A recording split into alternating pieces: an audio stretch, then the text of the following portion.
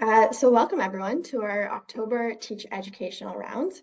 Here with us today we have Dr. Abdulaziz Alshail and Dr. Peter Selby, who will be guiding us through a discussion on complex client cases. So to begin, I'm going to go through KMH's land acknowledgement. KMH is situated on lands that have been occupied by First Nations for millennia. Lands rich in civilizations with knowledge of medicine, architecture, technology, and extensive trade routes throughout the Americas. In 1860, the site of KMH appeared in the Colonial Records Office of the British Crown as the council grounds of the Mississaugas of the New Credit, as they were known at the time. Today, Toronto is covered by the Toronto Purchase Treaty No. 13 of 1805 with the Mississaugas of the Credit. Toronto is now home to a vast diversity of First Nations, Inuit, and Métis who enrich this city. KMH is committed to reconciliation. We will honor the land through programs and places that reflect and respect its heritage. We will embrace the healing traditions of the ancestors and weave them into our caring practices. We will create new relationships and partnerships with First Nations, Inuit, and Métis, and share the land and protect it for future generations. Now I invite everyone to introduce yourself in the chat and let us know which traditional territory you're joining us from today. If you're not sure, I can put that website in the chat for you to find out. You're also welcome to let us know something that you're doing to learn or improve your commitment to reconciliation. Now I'll give everyone a couple moments to share in the chat. In the meantime, I'll just share a bit about myself for those that are joining for the first time. My name is Natalie, and like KMH, I'm currently located on the lands of the Mississaugas of the Credit. I acknowledge the privilege I have as a white settler to live here and be safe and within close proximity to all my daily needs, especially living with type 1 diabetes. I myself am committed to reconciliation and continue to listen and uplift the stories and voices of various Indigenous communities. So I'll give everyone a few more moments to introduce themselves and share in the chat. Welcome, everyone. In the meantime, I will continue on with just a few housekeeping items, but please do keep sharing in the chat. We'd love to hear your responses. So if you're interested in receiving a letter of completion for this Teach Educational Rounds, please make sure you've registered for the webinar and completed the pre-learning assessment. As well, make sure you signed into the webinar using your full first name and last name so we can track your participation. And last but not least, make sure to complete the evaluation and post-learning assessment that will be emailed to you by tomorrow.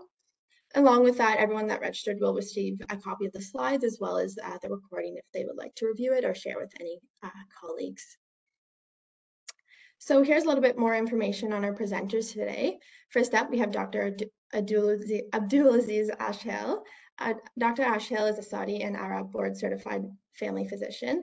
Graduated from King Saud University, Riyadh, Saudi Arabia.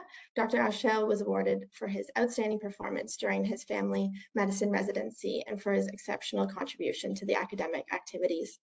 He is currently doing a mental health addictions fellowship focusing on psychotherapeutic approaches under the supervision of Dr. Peter Selby.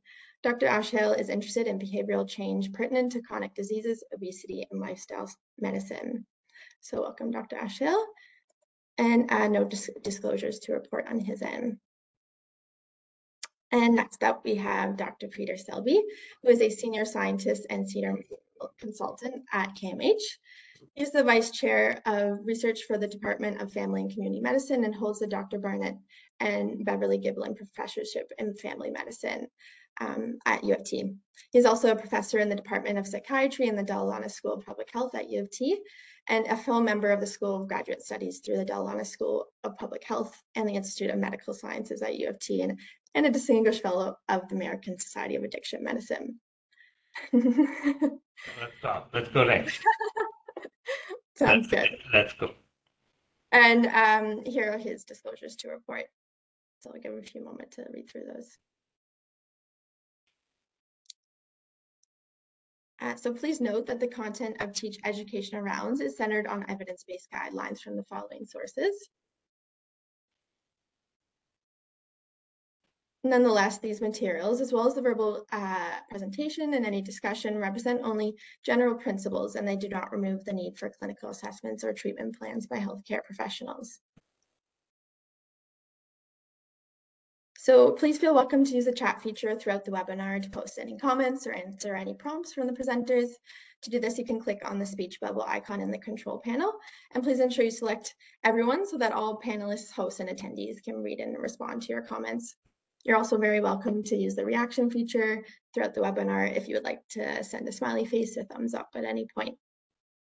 So with that, I will leave it to our presenters to take it away. Thank you, everyone, and enjoy the webinar.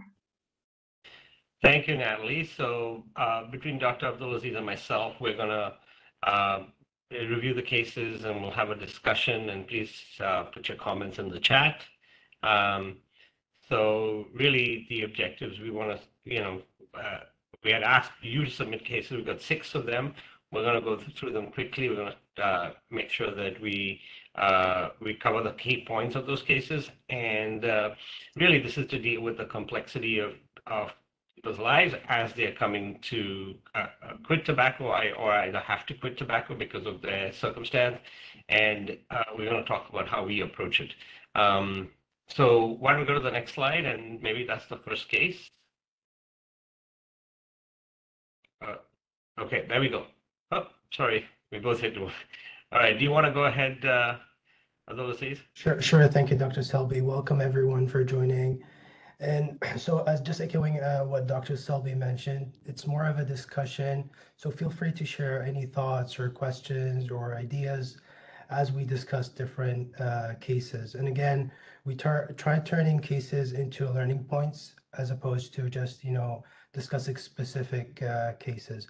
So case number 1 is a client with Wernicke's-Korsakoff, alcohol-related brain injury with memory disturbance, heavy smoker, smoking 20 cigarettes per day, with a good response on varenicline. ODB funding was over in 12 weeks, client relapsed, and then the question is what to do next.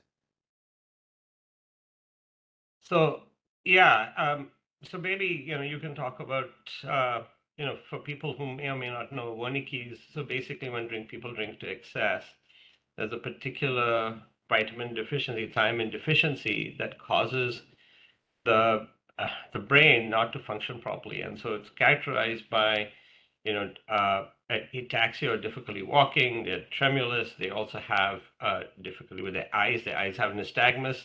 They move, and they have this very particular kind of memory impairment called Korsakoff, whereby they confabulate because they have these gaps and they can't fill those gaps, and so they make up stories. So that is roughly that overarching issues, because alcohol is, as you know, is a very bad chemical for the brain. It's a class 1 carcinogen, but beyond that, it also is very neurotoxic. And so you have these people who get into this trouble. The good thing is that if it's caught early, it's reversible, and they need to be on thiamine immediately, but and IV thiamine, and you'll see this reverse. But so that's the basis of Wernicke's-Korsakoff. But Dr. Abdulaziz, do you want to talk about how you would approach this particular person now that they're back to smoking, they relapse? What's next?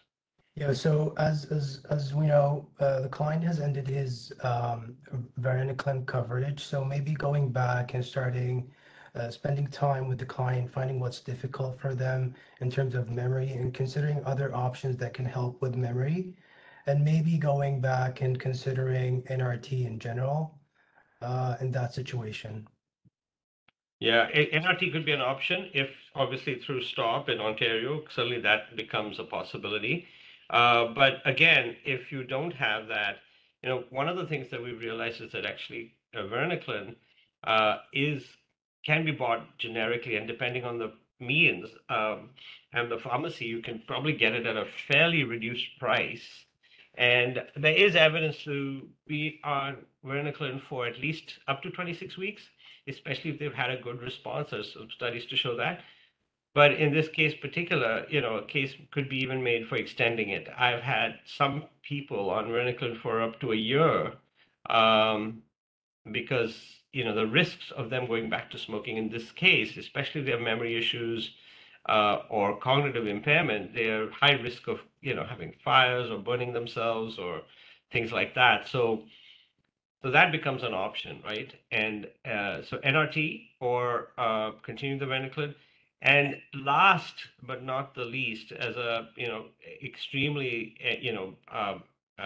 your last option is if fire hazard is a risk because of the alcohol-related brain injury, and there's no other option, nicotine replacement's not working, Varenicline's not working, or no interest, or a vaping device, single-use vaping devices might be appropriate, but you have to be careful because if they don't have a lockout, they can land up, there's no visual cue on how much they're getting, so they could land up overdose. So you have to be careful if you're going to use some sort of vaping device in this patient population, but at least it's not a fire risk.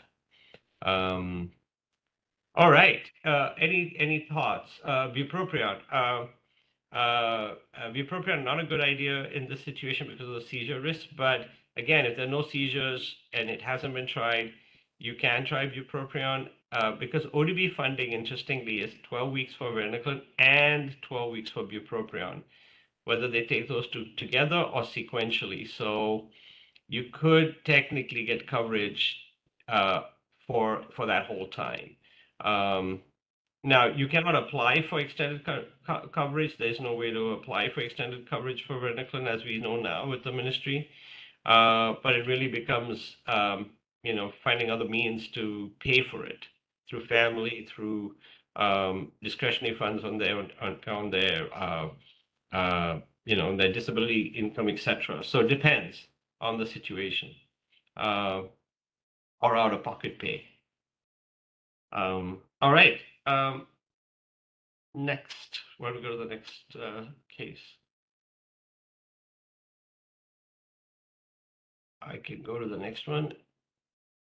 All right. Can everybody see it? Is it showing up? Yes. Yeah. Okay. Yeah. So go ahead, Dr. Abdulaziz. Yeah, so our second case is a 64-year-old who smokes one pack since the age of 20, hypertensive, dyslipidemic with a BMI of 29.8, no current physical activity, no diet, and drinks more than 40 standard drinks a week. So this client basically tried going cold turkey, and that helped for 4 years.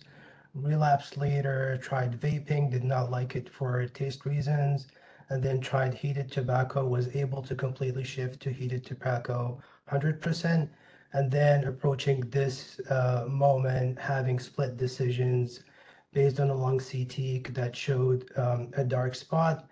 A repeat CT, the client has split decision based on lung CT results. If positive, has smoking cessation at 10 out of 10 importance. If not, then a lot less important with a confidence of 7.5. Yeah. So how would you approach this person?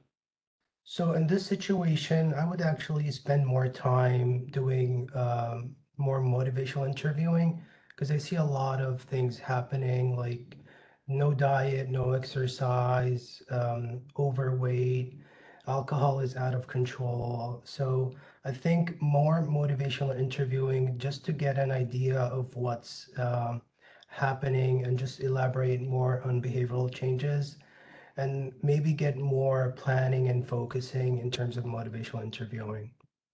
Yeah. I agree. I mean, this person has, and it's also, in the case they said, the more you push him, the more, resistant or more obstinate the person can become.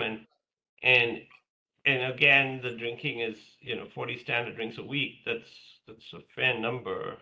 So again, in addition, maybe doing the motivation, doing the doing the bubble sheet with them to see what's their understanding of the association with drinking, smoking, their BMI being high, their hypertension, all of those, and obviously the lung issues. How do they make sense of it? Again, in people like this who tend to have these kinds of things, we also pay attention to trauma because childhood trauma is interestingly, there's an ACE score greater than 10 is correlated with all these health behaviors in adult life. And you have to be careful because depending on his his personality, he may or may not want to be talking about it, but you could be assured that this person has been through a lot, um, especially with what they're doing. So simply trying to yank off the drinking, yank off the smoking without understanding what's underlying it would not be successful. Now let's put that would happen in the therapeutic side as to what's going on with them, but behaviorally and pharmacologically, uh, you have some options. So, are there any medication options? So let's say, okay, you're going to do the motivation interviewing, getting him closer to wanting to try. But here's the issue here. He's done heat not burn tobacco. So we've talked about that in previous ones. Heat not burn tobacco is basically a tobacco stick. It's in between a cigarette and a vaping device because it still heats tobacco, and you still get something, but in the harm reduction, scheme of things, it falls in between smoking and a vaping device. So, how would you approach this if he doesn't want to quit and if he does want to quit? Let's say the CT scan results come back and he says he's 100% wants to quit. What are some of the medication options that you would use? Yeah, I would consider starting off with Champix or varenicline. Mhm. Yeah. And one of the things with Champix or varenicline, which people, often don't necessarily know, but it can happen, is that actually it can interfere with people's tolerance to alcohol, which means they become very sensitive to alcohol. And in fact, in some cases, they even stop drinking altogether.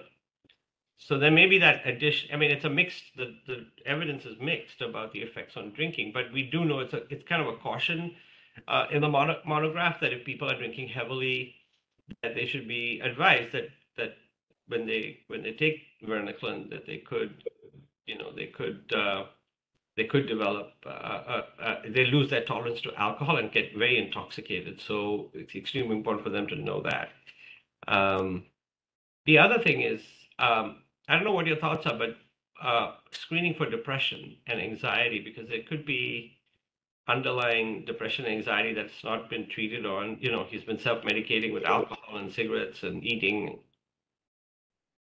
right? Absolutely. I mean, you mentioned the trauma part in this case. Absolutely. There must be something going on in the background in terms of mental health. So Hmm. absolutely, screening for depression, anxiety, any other personality traits. Yeah, I mean, all over in general. yeah.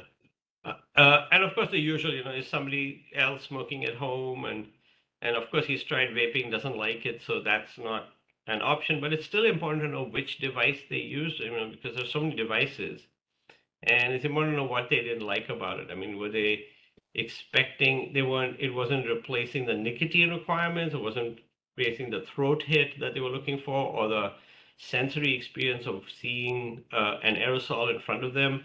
When somebody says they've tried something and not like it, I often find out what they tried, how long they tried it for, what was it that they didn't like, and even if they didn't like it, did it actually work? So trying to figure those kinds of things out are important.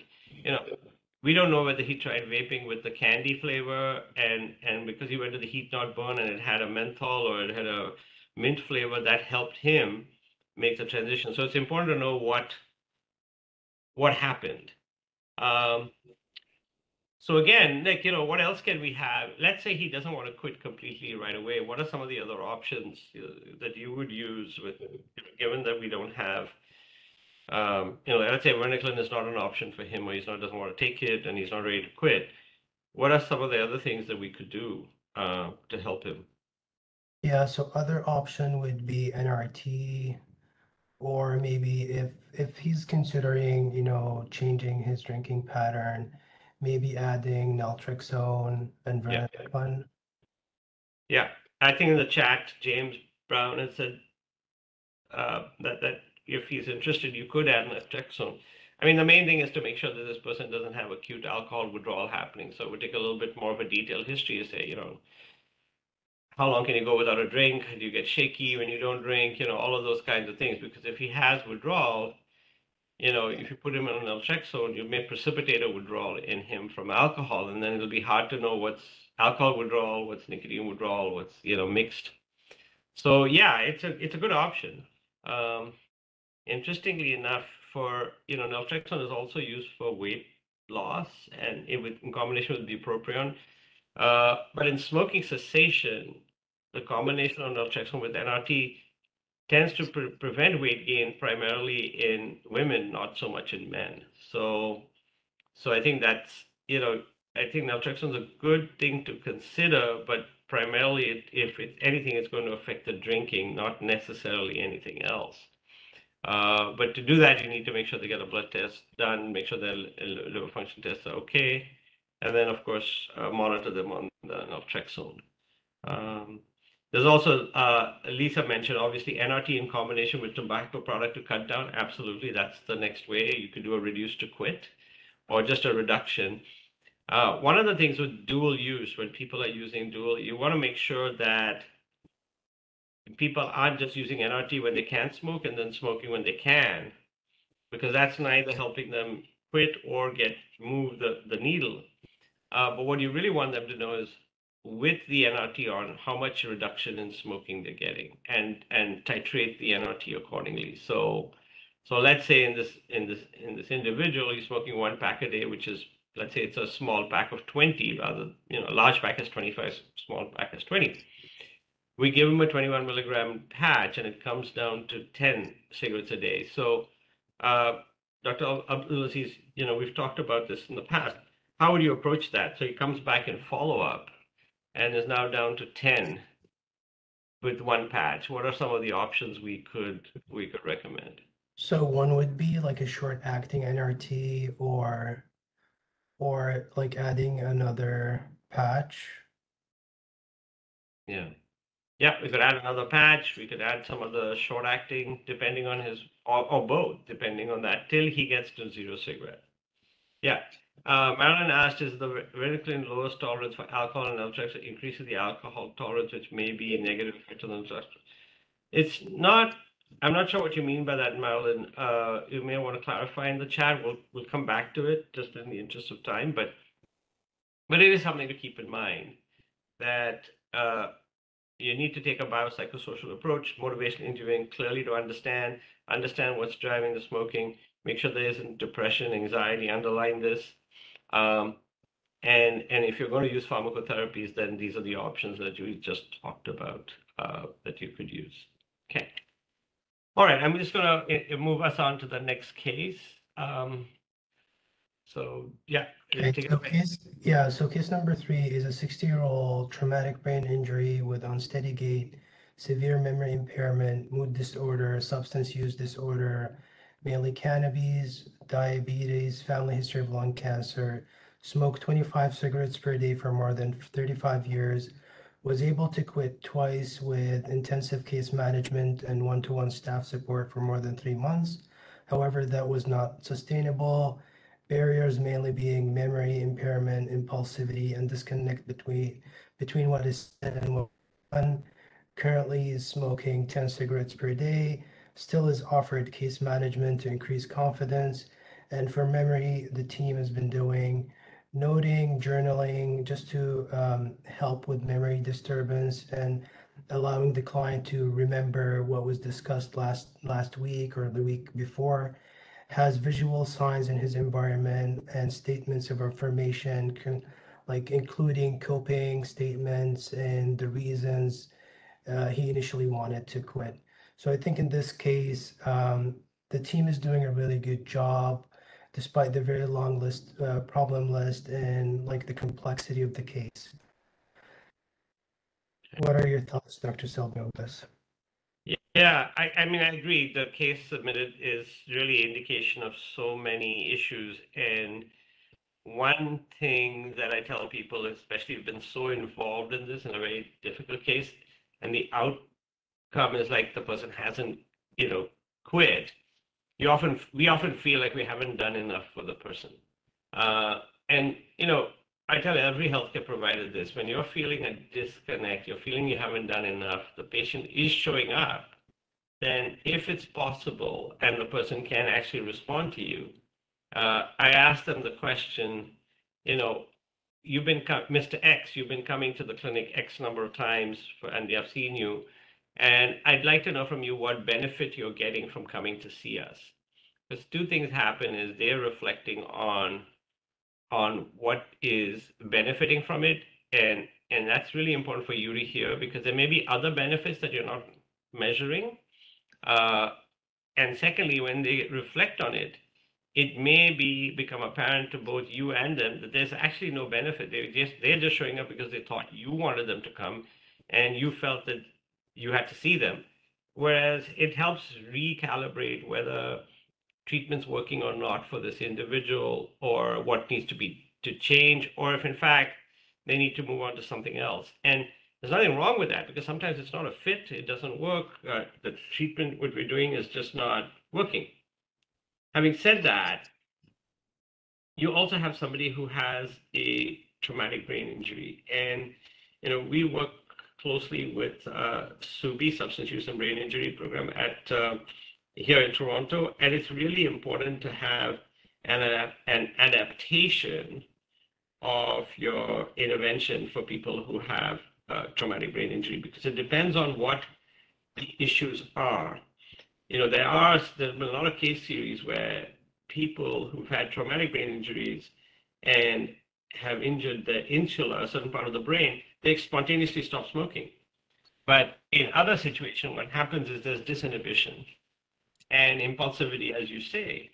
So you get this disconnect between what is said and what is done. And it's not, here's what happens, right? We will diagnose that as a lack of motivation or a lack of commitment, but what it actually is, a lack of ability.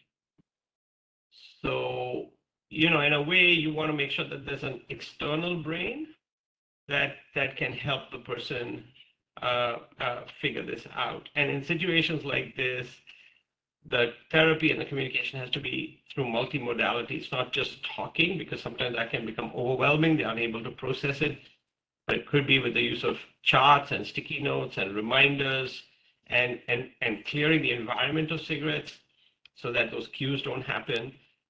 But you also have cannabis in the mix. So, is that oral cannabis or gummies or things like that, or edibles, or is it smoked cannabis? Again, it's smoked cannabis. So thinking about ways to help figure that out. And again, is the cannabis causing the mood disorder or worsening the mood disorder? Is it helping? Is it causing cognitive impairments? So and the good thing is this person has been able to quit in the past. And so I think you're doing everything you can. In these situations, if there's no history of convulsions or seizures, then varenicline may be an option too, because it's more passive. It can be given under observation. The person can take it and tolerate it. But again, as we said, motivation interviewing will only go so far, but it's really that external brain through intensive case management, one-on-one staff support, and creating everything that they've done for now, which is helping the memory with visual signs and statements of affirmation, etc.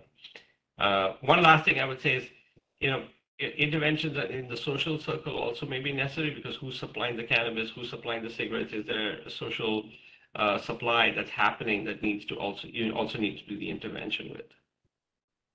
And lastly, there are medications. There's sometimes the person on medications like antipsychotics, they tend to, or opioids, they tend to increase that desire to consume cigarettes. So those tend to be the way I would approach a situation like this, but please feel free to add your thoughts as well, Dr. Abdulaziz. Yeah, absolutely. That's very well said, Dr. Selby. I think, again, just taking it one step at a time, and looking back at what was done, I think going down to 10 cigarettes per day is an achievement in itself. And yeah, just having self-compassion and self-validation of what was done is to be considered in such situations as a healthcare professional. Mm. Yeah. All right. So, I mean, whoever submit, exactly how does the client consume cannabis? Yeah, absolutely, Tina. We want to know that. You want to disconnect it. Sometimes, as you know, when people smoke cannabis, they either mix tobacco in it or they are using it as a chaser after. So trying to disconnect those things is important. And again, absolutely, NRT might help him. You could use NRT bupropion. You have to be careful again because of seizures. But yeah, NRT could be fine. Combination, certainly, if he's willing to.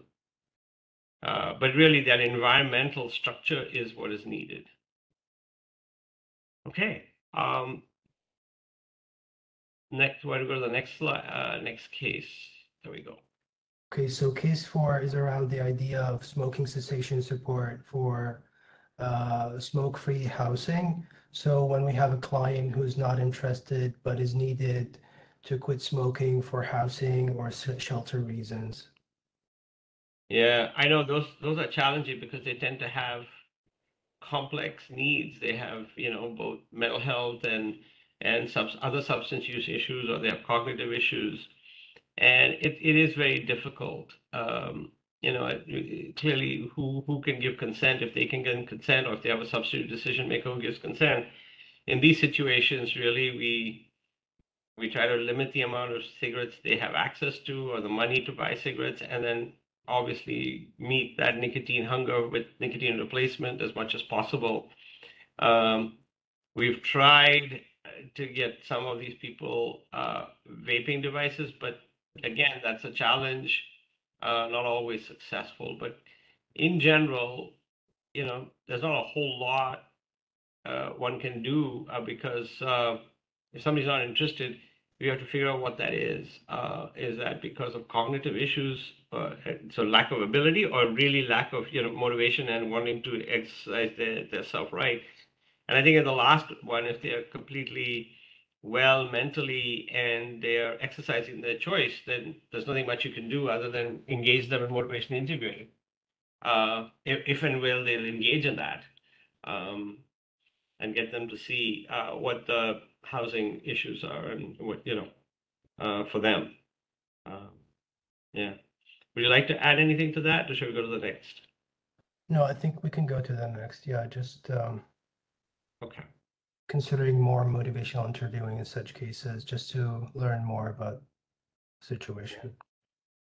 So case 5 is on carceral or jail clients arriving to facilities without any treatment for tobacco use disorder in the context when NRT is considered black market as a black market product, either being boiled or smoked, bupropion, crushed and sniffed, and the misconception that varenicline will cause or trigger psychosis.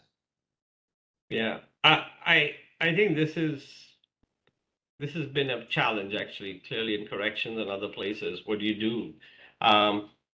Now, if they're going to be transferred and are going to be in a facility, which is, and then I would treat them like anybody else in the facility, the issue becomes if they're going back to those areas. And I rightly said, NRT, gums, and inhalers, and all of that can be considered black market patches. Anecdotally, we've heard of people trying to, extract the nicotine from the patch and then try to, immerse paper in it and then smoke the paper. But again, so all of those things become potential risks.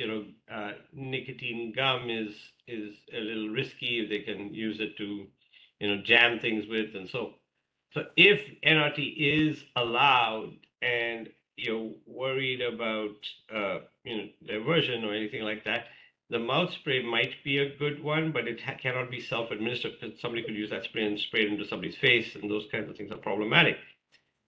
But the law, out of all of the products out there, the lozenge would probably be the best one to use if there is willingness to use it.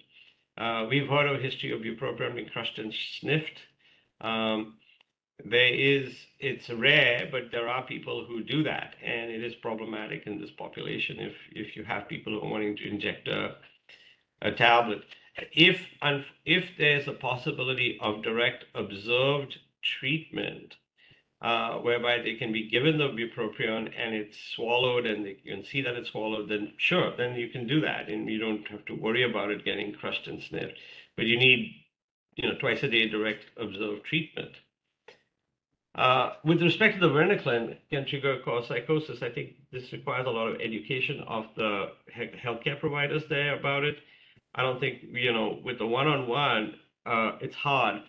But, we've used our guide for using varenicline in people with psychosis is that clearly, obviously, in people who've been incarcerated in jail, there's some high likelihood that their psychosis is not fully under control. So typically we want, before we use varenicline in people with psychosis, they should be stable on that medication for at least 6 months. They should not be having relatively, no apsychotic and otherwise fine to be able to take Champix. So that's how we usually approach these kinds of patients. Dr. Alshail, are there other ideas that you've been thinking about as you reviewed the case? Not really. So just more of education on varenicline and making, better accessibility for that option in such facilities, I think would help one way or another. Yeah. And one of the things I say, if people are already incarcerated or under observation, and they can be observed. I mean, obviously this is difficult in the jail, but if it's in inpatient program, the person has, you've tried NRT, it's not working, and you want to give them varenicline, you can do direct observed treatment with varenicline and see if there's any worsening of psychosis. And this idea that it triggers psychosis is kind of anecdotal, that hasn't played itself out in over 10 years of data. So, so that really that signal, it seems to be idiosyncratic, and depending on the risk, you may even try varenicline in that population under observation. Okay.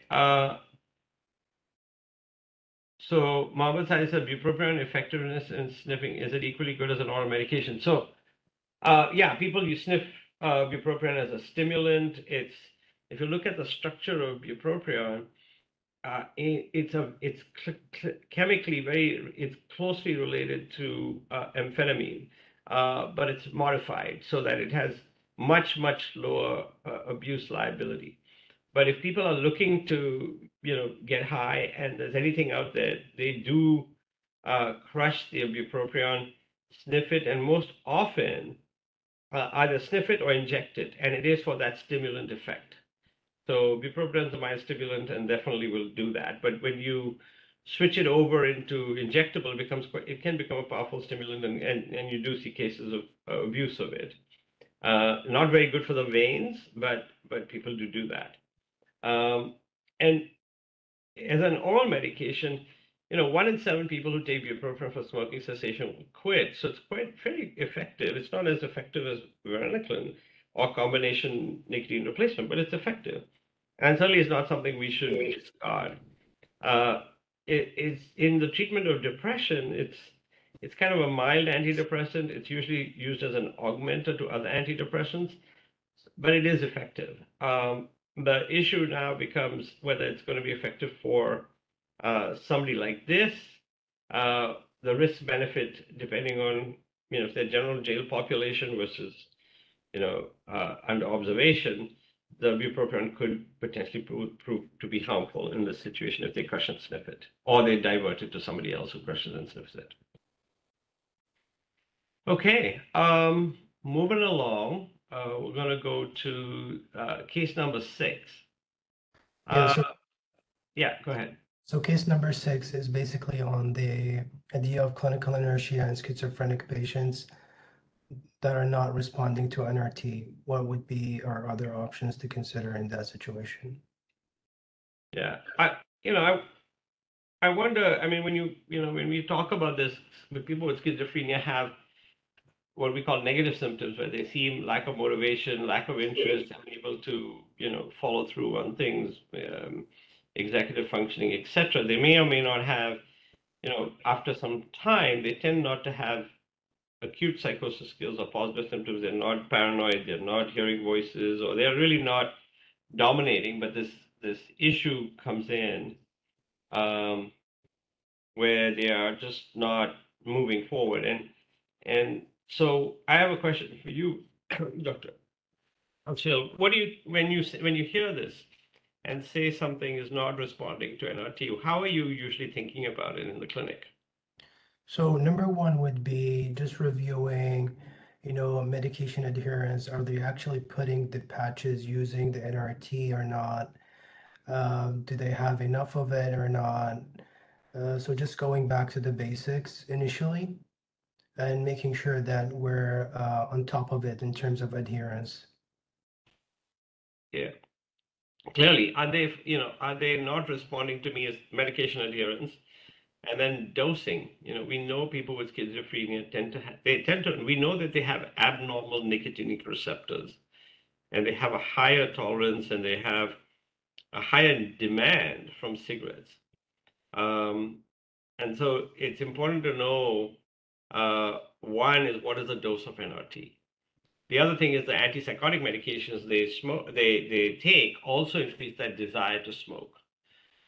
So you combine the social setting where they are, where everybody's smoking, you combine with the easy access to contraband cigarettes, you combine that with the biological issues, then our treatment needs to be modified.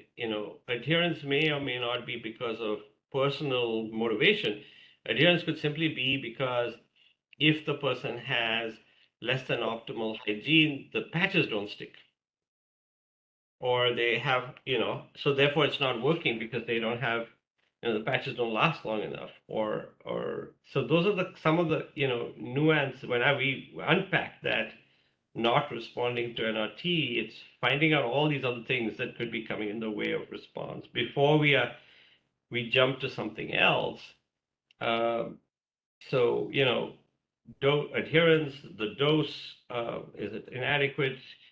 Has there been any sort of reduction in nicotine consumption by cigarettes if they, and do they need higher doses of patches, and short acting? So those are the kinds of things we'd start, and then consider, your options are whether you need to switch them to something else, or you're going to augment. So if they have coverage, would you like to just switch them to varenicline, or would you like to have combination varenicline and nicotine replacement? And what are some of the considerations if we do that, Dr. Alshail?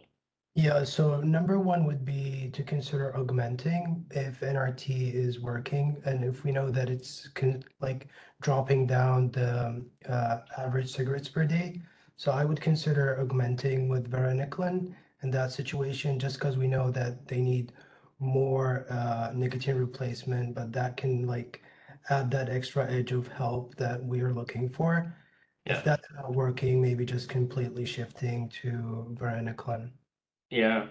And of course, there are studies that have shown that people who combine nicotine replacement with varenicline have a higher quit rate, but they also may have more side effects. They may have more headache, they may have nausea, etc. But again, we have another combination that we don't talk about so much, but certainly is a possibility, is combining varenicline and bupropion together. Now, again, in somebody with schizophrenia, we want to make sure that they aren't on too many medications that lower that seizure threshold, that they haven't had a seizure, and that they aren't at risk of bipolar, schizoaffective disorder, where there's a mood component to their schizophrenia. But a combination of bupropion and varenicline might be exactly what they need, because the mild stimulant effect of the bupropion helps them be more alert, more focused, and has a little bit of effect on mood, but more importantly, helps their smoking cessation, and also doesn't lead to, it's one of the medications that has the least amount of weight gain while they're on it. So, it makes a lot of sense to option that. And then the varenicline really is the big guns that help the quitting smoking. But there's one small study that shows the two together, not patients with schizophrenia, but those two together are quite effective in helping people quit. The good thing is Ontario Drug Benefit allows you to prescribe both at the same time. So we can actually do that in Ontario if we need to. The other thing is obviously where are they living? Is their caseworker also smoking? Because that often has been a big issue in the dynamics of quitting smoking for people with schizophrenia. In many cases, we would, in those situations, offer the worker help as well separately. And of course, their living situation of the home clearly help make sure that their living space also becomes tobacco-free because, it doubles the chances of being successfully quitting. So work on the environment, work on the individual motivations, and then work on the pharmacotherapy. All of them sort of have to align so this person can do better. I'm just going to say it because we also have to make sure that people with schizophrenia, for example, are also susceptible to other substances. So, make sure you're checking on their alcohol consumption, make sure you're checking the cannabis consumption. These two are the big ones. Other drugs as well. And then, another option I do consider with patients with schizophrenia is because of the antipsychotics and the antipsychotic induced weight gain.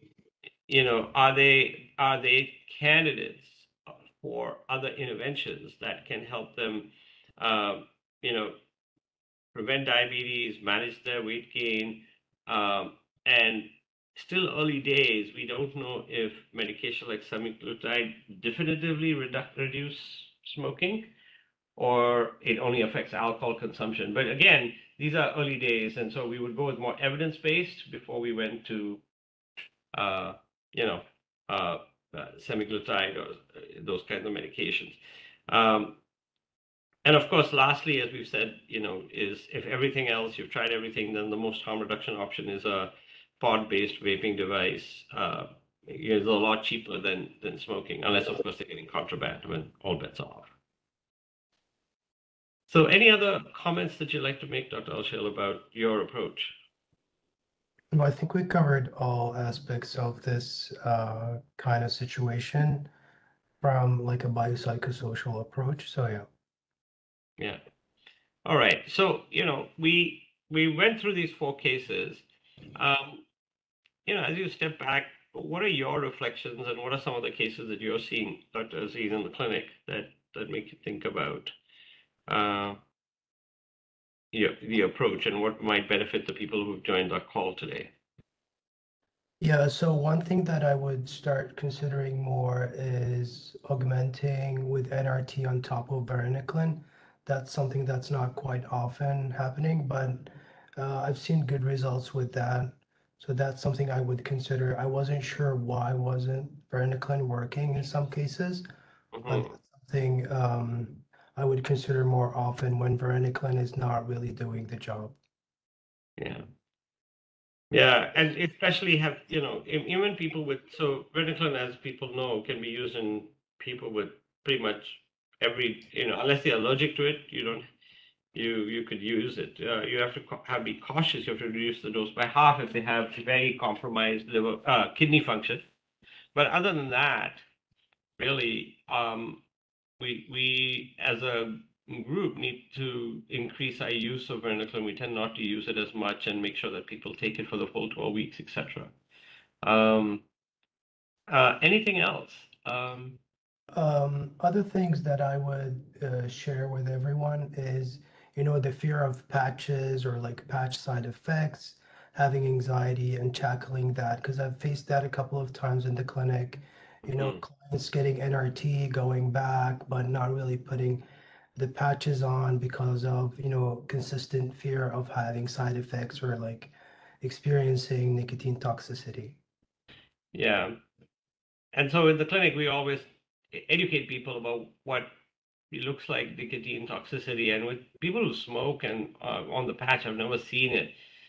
Where I do hear case reports of nicotine toxicity and from patients is when they've tried to switch over to vaping and they don't realize that they're over vaping because they don't have a visual cue that the cigarette is done. And then they'll say, yeah, by the end of the day, I've got a kind of headache and I've got nausea and I feel kind of weak. And then that is nicotine toxicity, But for the most part, you have to educate people about it. Yeah. Any other thoughts?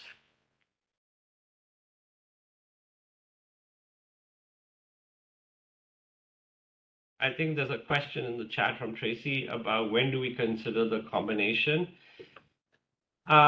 I think this is a great question. It's a lot of clinical work. So I pay attention to one, what's the patient's history? Have they tried each of those individuals alone, had partial responses and nothing, but weren't able to quit? Then yeah, absolutely. And there's no contraindication, then go for it, because they've done stuff before and it hasn't, they've had a partial responders. So NRT, again, if they've really, the factors around accessibility.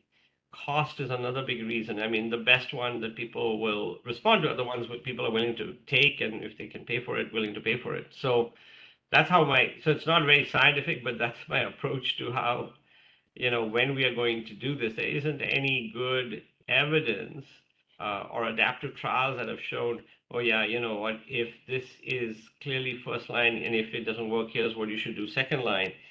It's a little unclear. It's more expert opinion, and clearly, it's patient preference and expert opinion, and just the pragmatics of it that you decide whether you're going to go combination or switch. Sandrine asked about Zonic nicotine patches. They have been authorized in Canada as, it comes from a tobacco company, and we're going to have to see what happens if it does, if it does make it, if people are, and I'm curious what other people have they had. I haven't had anybody come in yet with the nicotine, the Zonic pouches, and they are licensed in Canada as a form of nicotine replacement to quit smoking. So, it is something to think about. We do have there are market, we live in a brave new world, so people are going to use it, and the question is whether it's priced more accessible or not. We haven't. Has anybody seen people using a Zonic yet? Please, chap. Yeah, I haven't seen it. We're waiting to see it. I mean, when I was out west, I heard some people talking about it for youth trying it, but again, it doesn't sound like they're trying to use it for quitting smoking. So it's hard to know. Yeah.